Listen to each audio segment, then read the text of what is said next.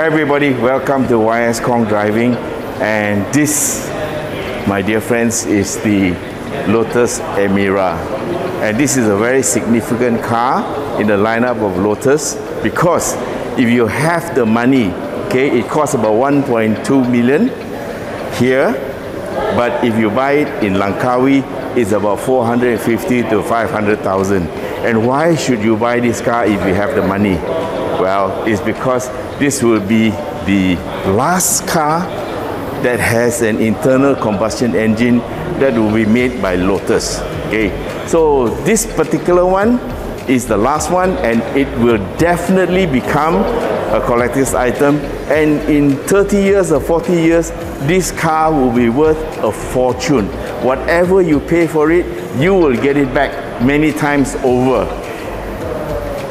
Well, that's because Lotus have announced that the next car after this will be all electric. So we don't know if it's going to pan out like that, but this is what they said, and therefore I believe this is something you should look at very seriously if you're a car collector. Now what you see here is not the actual model.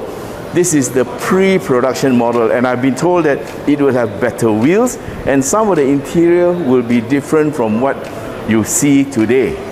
But basically this car has a 3.5 liter V6. It's a Toyota engine. There is a manual 6-speed gearbox from Aisin, or you can have it in automatic transmission. It will do 0 to 100 in 4.3 seconds, and it will hit a top speed of 288 kilometers per hour.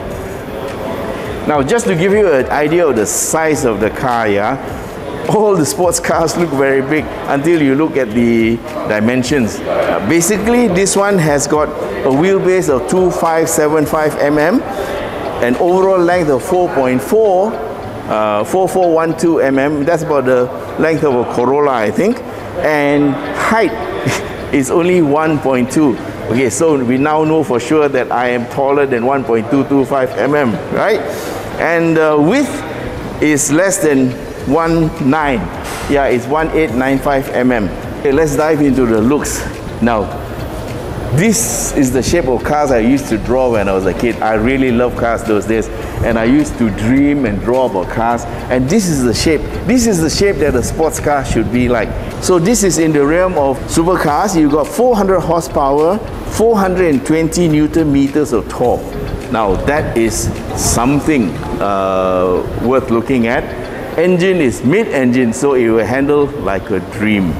Okay, drive is to the rear wheels, mid-engine. This is the magic ingredient for sports cars, and this is the look. Look at it. There is no more tub here.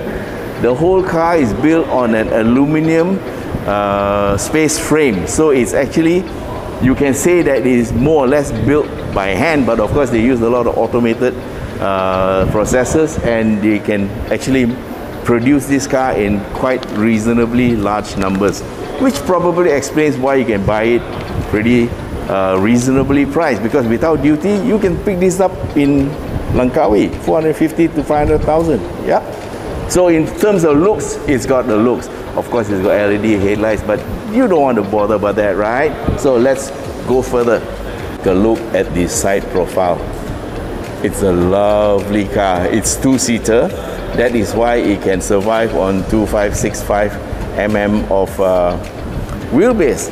Well, just for information, the Supra runs 2450, which is even shorter wheelbase. So this car actually is a bit longer than the Supra. And here's a look at the front wheels. Now, the actual car that will come will have different wheels. These are 370 mm ventilated discs, and of course they are also drilled. And according to the man from Lotus who was here today, he said that these are AP brakes. Yeah, the brakes are from AP, but of course they are made for Lotus. And what you can see here is you have a 4-port caliper. The suspension is wishbones at the front. So guys, this car is built like a race car. If you can see through the wheels to the inside, you can see the aluminum space frame that is just peeping out. Yeah, I can also see the wishbone arms are also made of aluminum. Now this car is made to be light. the total weight of this car, despite the fact that it has a 3.5 liter V6 engine, is 1,405 kilograms. So this car has got good power. Here's a look along the side. You can see it down there. Those are the side pods, and they are all aerodynamically tested. And this is the intake pod, one of the intakes for the engine, I think. Is either to take in air or to help to cool the engine bay. And you can see here the rear brakes, they are 350 mm. Now the front is 370, so the rear is 350. And oh my gosh, there's a slightly smaller 4-pot caliper, and yeah, they don't stinge on the brakes, man. So the rear brakes are also ventilated, and from the look of the suspension, it looks like it is also double wishbone, and this is the stuff that sports cars are made of. And at the back you can see that little grey color caliper, that's for the handbrake. So at the back, this is what the sports car really should look like. I really love this. And you can see the exhausts are not an afterthought, they are built into the body of the car, and there's a lot of fiberglass parts and carbon fiber, and also carbon reinforced plastic FRP parts. So that also helps to explain why the body weight is light, and light means powerful. Okay, a lot of people think that light cars cannot handle, but it's all in the suspension. Okay, so let's see how you open this door. Press, yeah, okay. So that's the inside of the car, and let's take a closer look. So whilst it is a sports car, I think Lotus have gone one step further to make it more like a supercar, because you get Napa or Alcantara leather. You can opt for one or the other. Of course, you pay a different price for each of the upgrades, and the inside is lovely. It has also, surprisingly, this Lotus comes with all the ADAS features like collision mitigation, or autonomous braking, lane keep and lane watch, and things like that. So yeah, it comes with full safety features. So for those who like safety, fine, it's there. Moving closer, you see the, of course, that's the gear shift, and it is a manual in this case.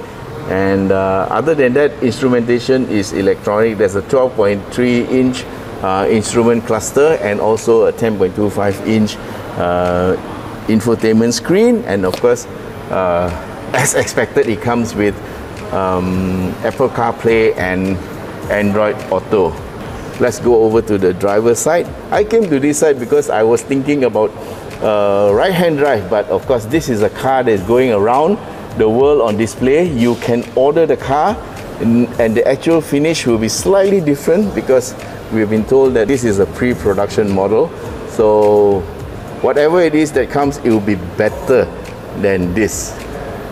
So let's just mosey over to the driver's side and have a look. The driver gets I think it's a 12-way or 8-way adjustable seat, but who cares?